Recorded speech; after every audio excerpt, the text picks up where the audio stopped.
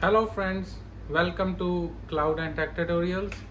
So we are back again with a few reviews for the reInvent in this AWS reInvent year, which is 2021, and the main focus will be to give you some insights. There are definitely a lot of offerings and a lot of changes every year AWS do, but the take for this year, what specifically they have changed for the infrastructure components. I'm trying to summarize those things in this video, and I'm hopeful this will help you to solve some of the challenges you're facing right now in the specific cloud solutionings which you are trying to develop for your clients.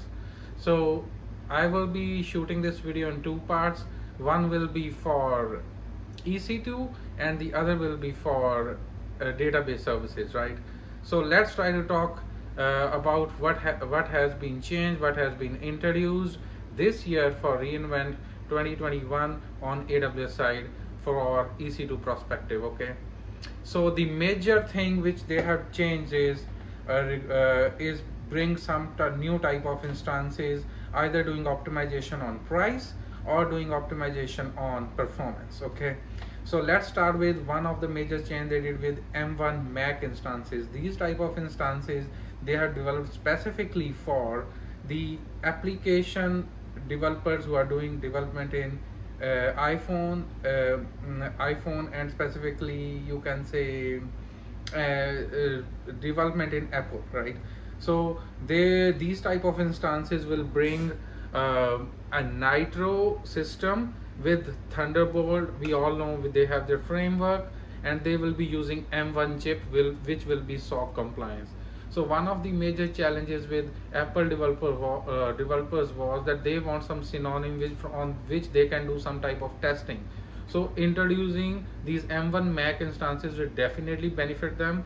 They are also a better performance instances as compared to the last version, and the major issue is that they can now do mini so it is like a mini instance integrated with their Nitro system solution, which is like bare metal solution. So this is a very unique initiative which AWS announced last year, and they have introduced this.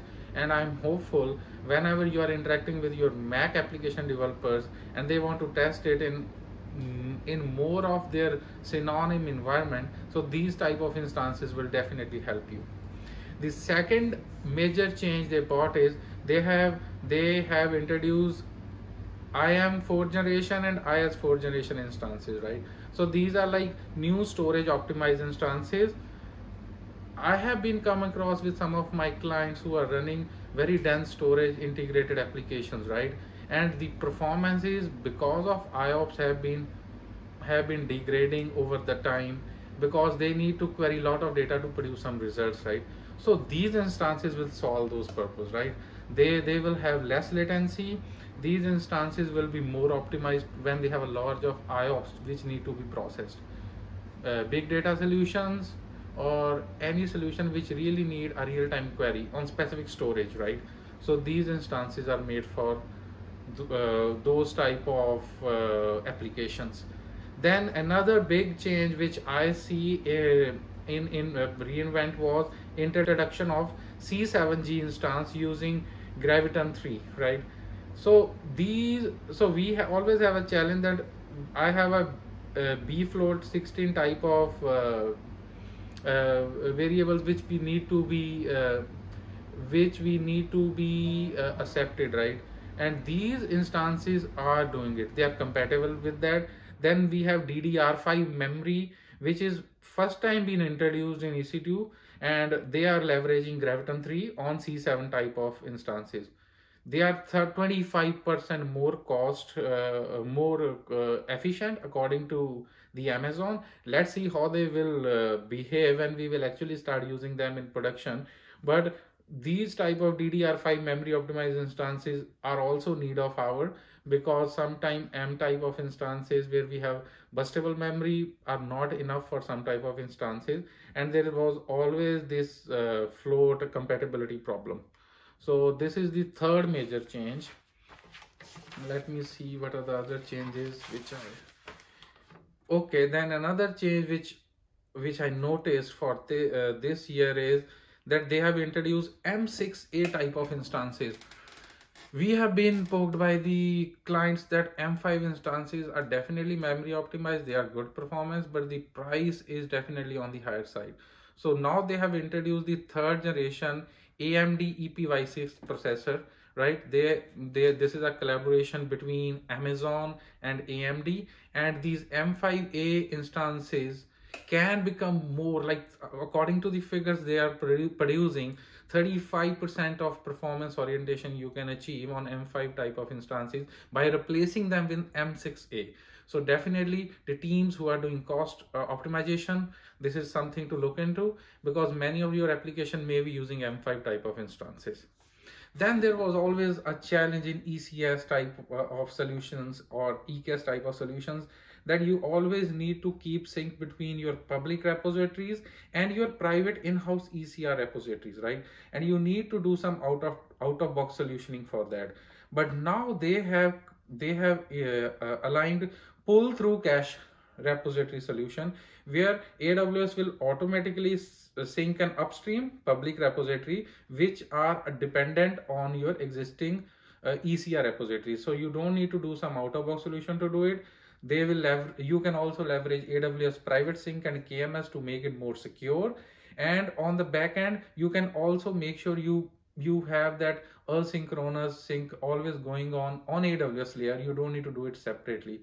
So it will also reduce latency when you are actually creating a new images or new version of your application code. Okay, so this is definitely a very good announcement, which I think many people were waiting for. And then they have introduced G5G, which is NVIDIA T45 Tensor Core GPUs with collaboration on their Graviton 3, which is definitely a very good initiative, because these G5 type of NVIDIA instances were very high cost. You can say they are the biggest cost contributors when we talk about any AI or ML type of solutioning on SageMaker or standalone solutioning. So doing cost optimization on G5G is definitely a unique step which Amazon is trying to focus more upon. The figures, operational expenditure on G5G will reduce by 30% if you go with this type of instances. And definitely T45 Tensor with NVIDIA core GPUs is always something which many people are looking for to develop or to train their AI and ML models. So this is another good addition in this reInvent 2021. Now I will talk about an autoscaler which has been introduced by Amazon on their container stack, which is Carpenter. So they have already introduced Carpenter as their production now. Initially, we were using autoscaling solution provided by Kubernetes, which is KCA. But now with the introduction of Carpenter, you have an integrated native autoscaler solution, which will do real-time association or real-time you can say auto scaling of your container instances more efficiently, more natively, rather than depending on the out of box solution which Kubernetes provide. So this is definitely a good addition if you are looking for something natively controllable and auto scaling solution which you want to integrate with your container solution. Okay, so these 5 to 6 initiative which they have taken this year and they have introduced, I am hopeful that this will solve some of your challenges which you are right now facing with cloud implementation on AWS. The next video which I will be creating is to provide you more insights on database changes which they did for this year reInvent, and I'm hopeful this was helpful. And please write me back and comment and share this video. And if you have any questions, any thoughts on it, please share with me. If I may have misinterpreted some of these solutions, or I may have missed many, I was more focused on infrastructure component of reInvent. And have a nice day. Thank you.